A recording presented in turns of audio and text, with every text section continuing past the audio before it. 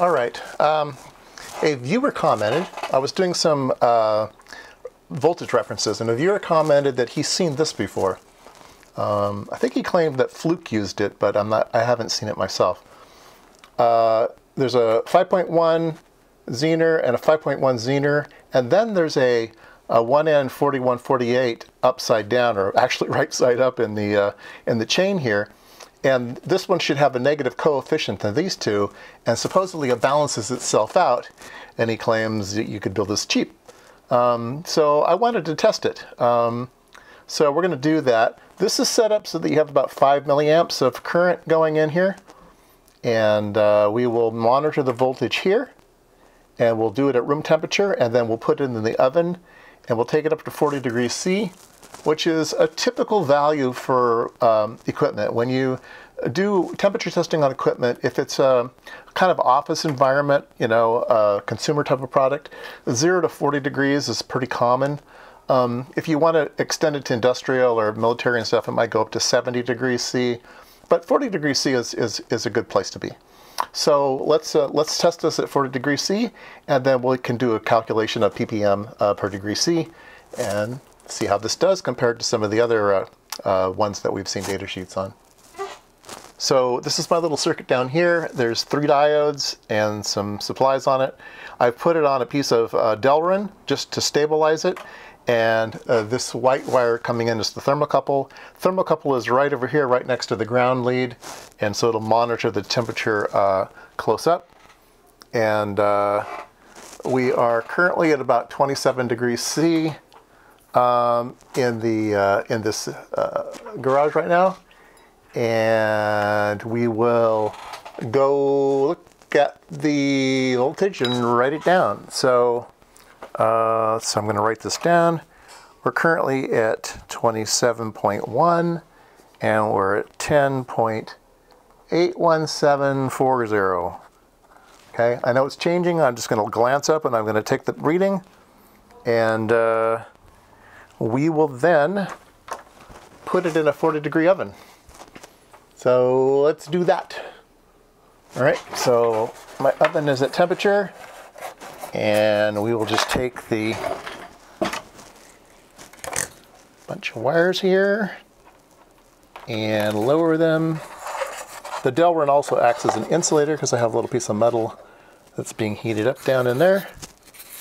And we will put the lid back on and start monitoring the temperature and the voltage. So we're at 30 C, 31 C.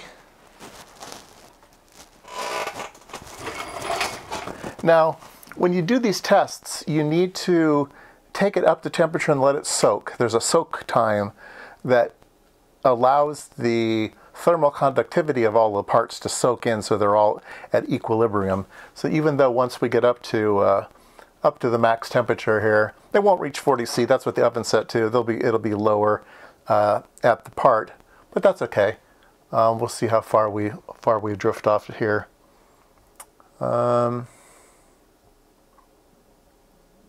Looks fairly good so far.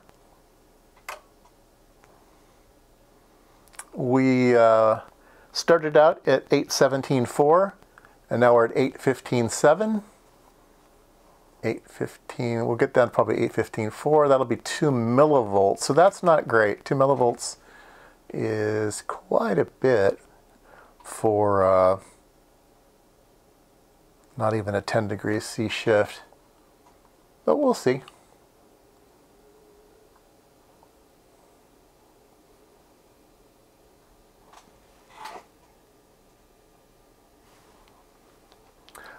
Okay, I'm going to call it here. I think this is enough data for what we're looking for. We're not doing anything exact here. We're at 10.810. We'll call it 3.5, and we're at 37.7 degrees C. Okay, that's enough for our test, and we'll do some math and see how we did. All right, let's get our calculator here. We'll look at our delta temperature. 37.7 and 27.1. That's a delta of 10.6. And then we'll look at the delta over here. Started at 10.81740, and we went to 10.81035. And that was a delta of 0.00705 volts. All right. And it's otherwise known as 7 millivolts. So now what we want to do is we want to calculate delta volts per degree C, okay? And so we're going to divide these two numbers. Let's see, we have that number, and we're going to divide it by that number. We get 0.00665 volts per degree C. That's our drift. Now we want to calculate it in ppm, okay? So we're going to take 10.8174. We're going to divide that by 1 million. And that's going to be 10.8174. That is going to be, let's see, let me do this in scientific notation.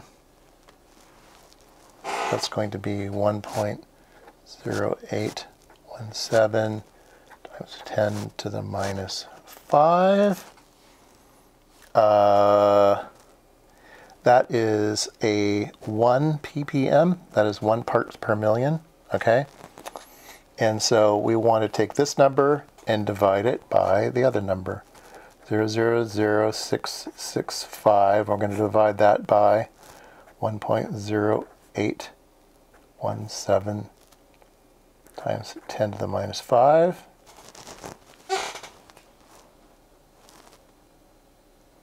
Uh, 0.000665 divide, and that is going to be 61.4 ppm per degree C. So that's terrible.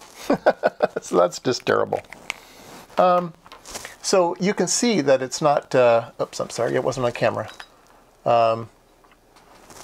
So I took, this is 1 ppm, okay? And I took the amount that we've shifted, I divided that by 1 ppm to figure out how many ppms we have, and we had 61.4 ppms, and that's per degree C. So we were looking at devices that were lots better than this. So yeah, I think I'll do another video on one of those parts that's supposed to be super cool, and we'll put it in the oven and see if it does a lot better than Zener diodes. We might try just regular Zener diodes too. I have a Russian Zener diode that's supposed to be very stable, and I don't know if it was stable with temperature or just stable with noise, but we can maybe try that out and just do one. I think, if I remember right, in the literature, I think if you look at Zener diodes shifting with temperature, I think 5.6, a Zener diode of 5.6 volts has the optimum ppm. I don't know why. The physics is in there somewhere. I don't know what the physics is, but it's supposed to be the most stable. And this doesn't seem to be, our clever circuit over here doesn't seem to be doing too well. So, I mean, it's within millivolts, but that's not what we want. We want it to be within microvolts, or tens of microvolts at least.